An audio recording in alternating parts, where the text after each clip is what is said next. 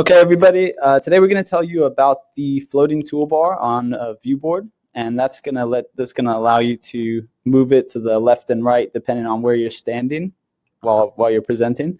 And this is going to give you quick access to some viewboard functions on the fly. So, for example, this button here, you can switch between presentation mode and preparation mode.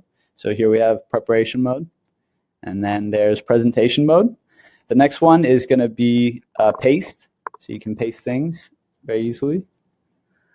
Next one is the browser. And then you can switch between pages. You go left and right. And then the last one over there is the add a new page function. And that one you can just click it and add a page very quickly without having to go into the sidebar.